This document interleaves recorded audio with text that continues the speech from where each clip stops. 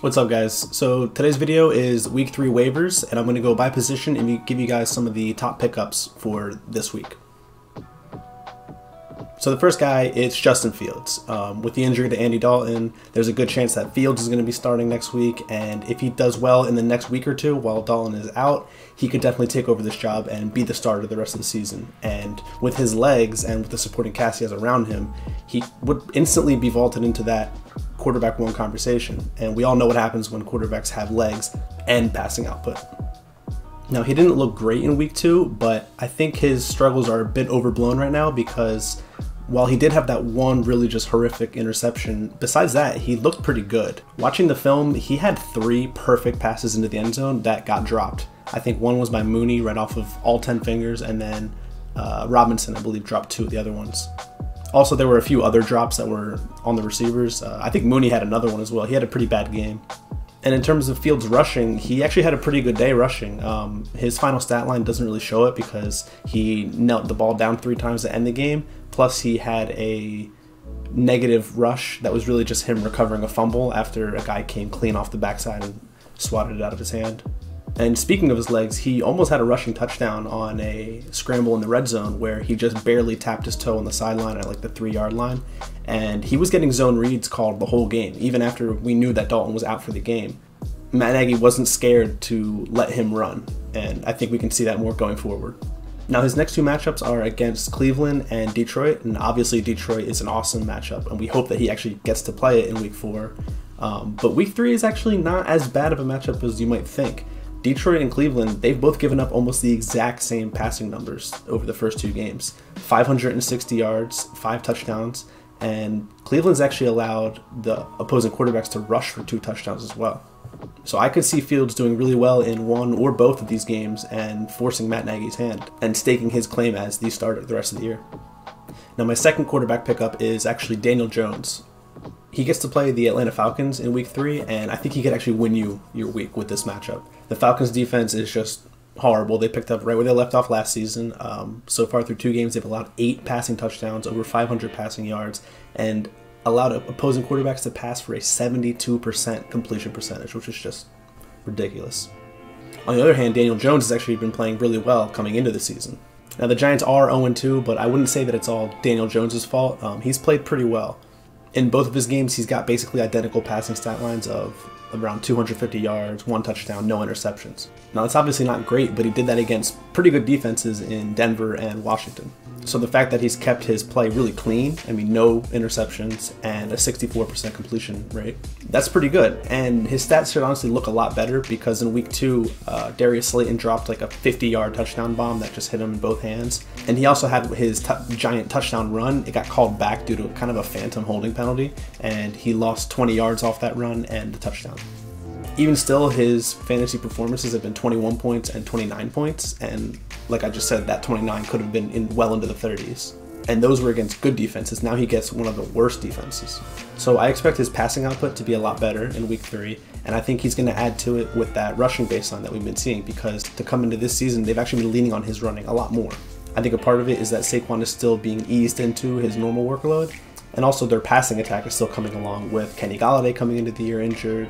Kadarius Toney is kind of a non-factor. He hasn't really been playing much, and Evan Engram has been out with an injury. So Daniel Jones' rushing has actually been pretty substantial. If we take out the 2 quarterback kneels he has over the first 2 games, he actually has a rushing stat line of 13 carries for 124 yards and 2 touchdowns. And that's not Lamar Jackson, but that's pretty good added value. In week 2, Kenny Golladay seemed to finally get into a rhythm with Jones, and he was also screaming at him on the sideline, so I expect them to make that connection even stronger in week 3. I think Jones has a big passing day, and I think he has a pretty good rushing day too, to push him up into the top scorers of the week.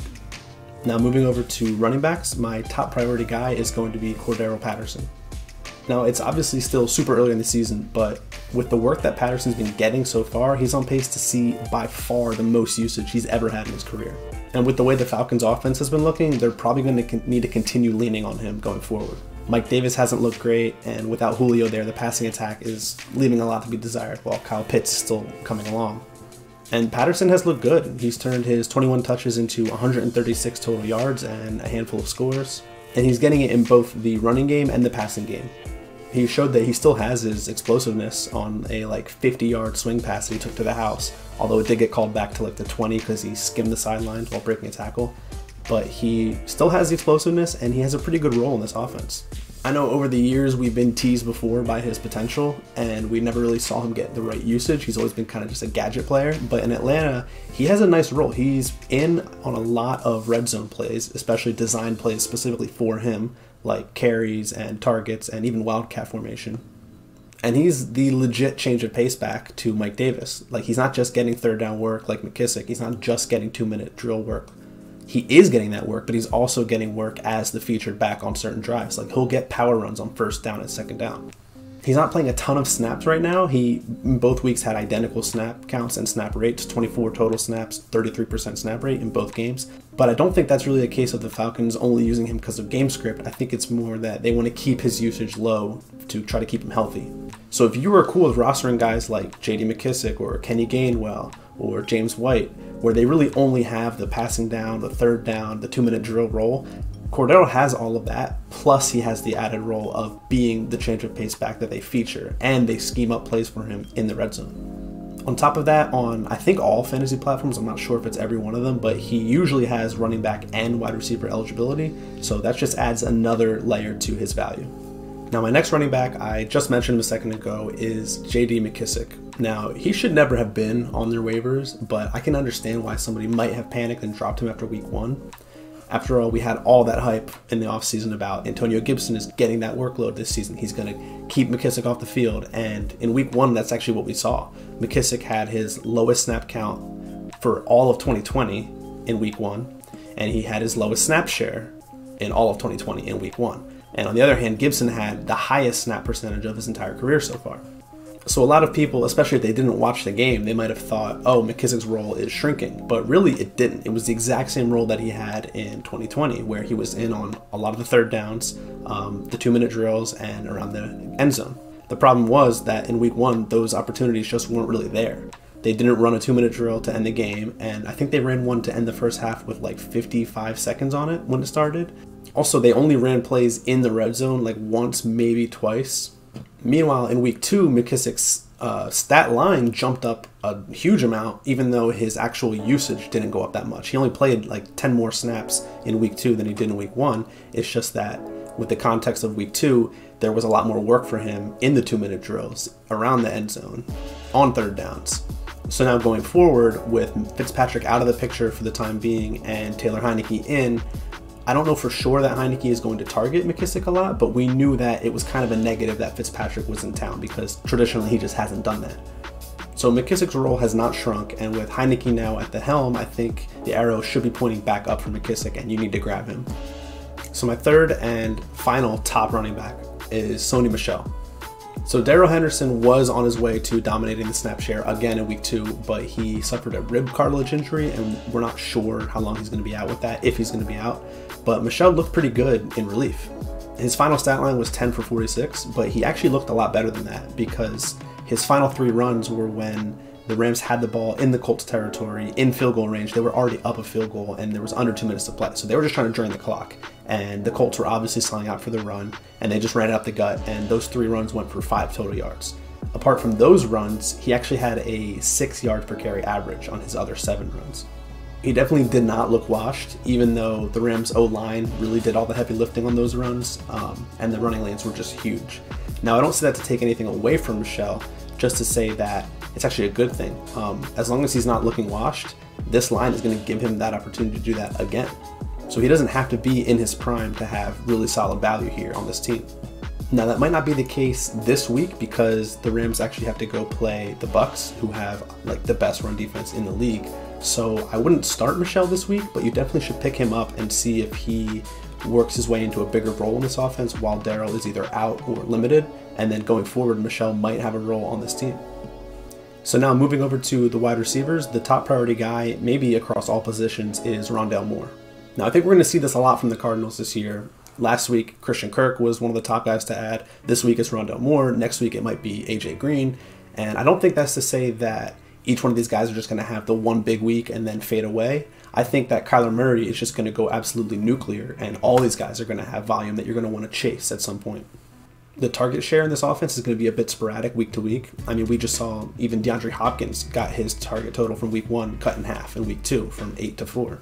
And that's just because Kyler has so many weapons to work with. And right now, Rondale is probably the most explosive of those weapons. I mean, his 77-yard touchdown was probably the least impressive of all his catches in week 2 because it was a blown coverage and he just sprinted in a straight line. All his other touches, he looked like Tyreek, basically, where he was just making guys completely whiff, grabbing at air, and he was just accelerating stop-start like on a dime. It was pretty crazy to watch. And what's really exciting about Moore is that Cliff Kingsbury is designing plays to get him guaranteed touches throughout the game. He's getting sweeps, he's getting wide receiver screens, he's getting swing passes. They're just doing whatever they can to make sure that he gets a chance to make some guys miss. And he's looking really good on those short touches too. Now, Rondale saw his snap share jump up from week 1 to week 2, but it didn't actually come at the cost of any of the top 3 receivers. All 3 of them, actually, Hopkins, Green, and Kirk, they all saw their snap share jump up as well a little bit. And that's because Rondale's snaps came at the expense of James Conner and Max Williams, who both saw their snap share drop. I think we can see more of that going forward. We're going to see more of 4 wide sets, of empty backfield sets. And I think that if anybody's going to be losing work because of Rondale coming up, it's going to be Conner and Max Williams, most likely. So right now, even with all 4 of those guys probably going to be relevant, and including Chase Edmonds, he's also going to be relevant in the passing game as well. I think Rondale does have a really good mix of floor because of the guaranteed touches that Kingsbury is forcing his way, as well as upside because of just how ridiculously explosive he is. I mean, I think we're going to see a couple of multi-touchdown games right now in his rookie season. So my next priority ad from the wide receivers is Michael Pittman Jr. And he really should not have been dropped in your leagues. I kind of saw this coming in my early season trade targets post that I made. I said, you might not even have to trade for this guy, but you should, because he's probably going to get dropped after week 1. And in a lot of leagues he was one of the most dropped receivers across ESPN and Yahoo. But he rebounded in a big way in week 2, seeing 12 targets and catching them in for 123 yards. Now, he didn't score, but he did get a couple red zone targets as well. But most importantly, he finally was getting deep targets. The vast majority of his 2020 targets and even week 1 and week 2 so far, they've mostly been short routes, in-breaking routes within 10 yards of the line of scrimmage. But in week 2, he finally got targeted on some deep routes and he converted them. He got like a 40-yard post route and like a 20-something yard corner route, which is a great sign because as a big body receiver, you want that deep threat. You don't want him just being a slant man like Michael Thomas. So that's encouraging, but Carson Wentz just got injured. He injured his ankle on the other foot, not the one he just got surgery on. So now he's got both legs compromised and we're not really sure if he's going to play next week. So you have to keep that in mind for Michael Pittman going forward, at least in the short term. Also, it's important to note that Paris Campbell was out in week 2, and he usually is the deep field stretcher. So if he comes back in week 3, we might see Michael Pittman, his route tree kind of shrink back to where it's been for the first 16 games of his career. And a third really important factor is that in week 2, Colts running backs only accounted for 2 total targets, and that is a major outlier in this offense. In week 1, Nyheim Hines and Jonathan Taylor combined for 15 targets, and throughout 2020, the running backs were heavily involved in the passing game. In fact, Nyheim Hines led the team in both targets and catches. So if the Colts are going to be rolling out Jacob Eason in week 3, I think there's a good chance they go back to that really conservative passing attack where we see a lot of usage of the running backs both in the running game and in the passing game, and Michael Pittman is kind of relegated back to that short range route tree. So that could be good for him in PPR, but I don't think we can expect to see another 120-yard stat line right now. So my next priority ad is KJ Osborn from the Minnesota Vikings. And it might not be too popular to grab a guy who's the 3rd receiver on his team, but you got to understand that Kirk Cousins passes the ball a ton, and the fact that Osborn is playing exclusively out of the slot, Kirk Cousins targets his slot a ton. So even last season, where Dalvin Cook saw 366 opportunities, which was the 2nd most, only Derrick Henry had more than him, and those 2 were like way above everyone else. Kirk Cousins still finished 8th in passing yards, 6th in passing touchdowns, and 13th in pass attempts. So even with a monster workload going to Dalvin Cook, he still threw the ball a ton.